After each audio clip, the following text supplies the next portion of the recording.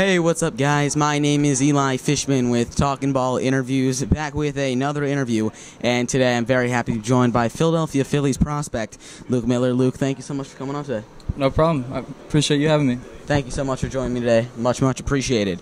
Now, starting off your career, you were a 22nd round pick in last year's Major League Baseball draft to the Phillies out of Indiana. What's your draft story, and how much does it mean to you to be drafted by the Philadelphia Phillies? It means a lot. It's a dream come true. Growing up playing baseball, like everybody wants to make it to the pros, so getting the opportunity is huge. So far, how has professional baseball been, and were there any big surprises when you started your career, and has everything lived up to expectations? Yeah. I knew coming in it was going to be a grind. We work every day doing something, as it BP, in and out, all this stuff, working out. So it's a grind, but it's an opportunity that you can't pass up. So you started in the GCL where you guys have the biggest grind. You guys are there at what, like 6:30 in the morning? Yep. And then 12 a.m. game is. How much of a grind is that? That's a huge grind. You wake up, you do a workout, then you have a full practice, and then you go in for lunch, and then you come back out for a game. So it's long days. You recently got promoted from the Sally League, where sometimes the guys will have to go from Georgia to Jersey. Yeah. What's worse, the bus trips like that, or the grind in the GCL? I don't really mind the bus trips. It's not that bad for me. I kind of enjoy them, just, hanging out with the guys and on a bus for long periods of time. It's not bad, so waking up early is definitely worse for me. How much does this Phillies organization mean to you, and who are some people in this organization that you feel have helped you out the most? The Phillies are a great organization to play for. They historical team. They got great people working for them. The beginning of this year, I was in extended, and I had a hitting guy, Joel McKeithen. He was new this year, and I feel like I learned a lot from him, just talking to baseball in and out with him about swings and everything. Just really helped me this year to make it to where I am. Typically, an extended is where they want guys who they want to work on specific things. For you, starting the year off in extended, where you might not even have been to a full season affiliate during the season, you working up from extended all the way to advanced A in your first full season. Talking about your progression this season, what you've worked on, and what has led you to this level.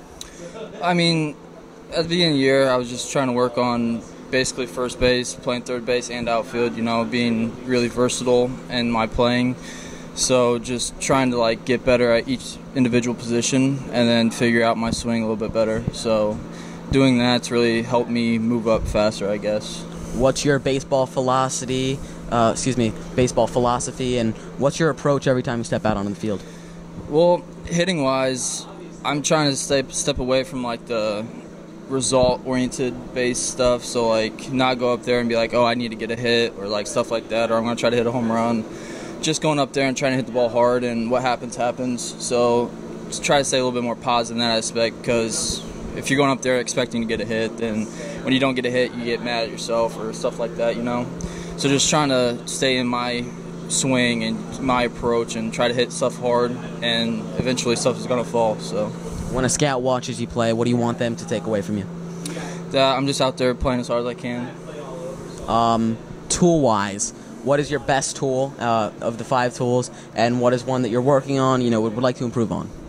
I think my hitting is probably my best tool. I can hit for a little bit of power here and there, and then I think I also have a pretty good arm. My worst one is probably my speed. Need to really work on my agility and stuff like that, moving a little bit better. List some goals for yourself, short term while you're here in Clearwater, the season, and maybe career-wise? Short term, I'm just trying to get better each and every day. Just trying to figure out something each day I can get better at, whether it's a swing adjustment, whether it's fielding, just stuff like that. So by the end of the season, I've improved on myself and my game. And then long term, obviously, I want to be in the big leagues one day. So, what's one big lesson that you've picked up from the Phillies? From the Phillies, I think a lot of it's the stay away from result-oriented. I've had a lot of coaches talk to me about just having good ABs, and when you keep having good ABs, you're gonna have good results. So stop focusing on, trying to get hits or hit doubles.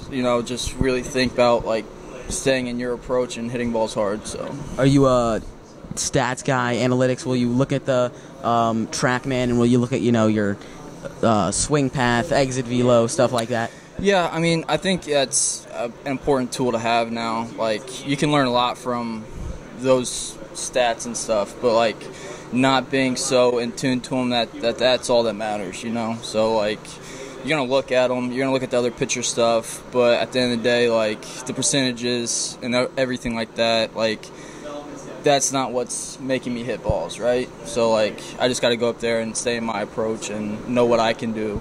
All right, thank you so much for coming on today. Really appreciate it. No problem. Thank you. Thank you so much. Nice Thank meeting you. You too.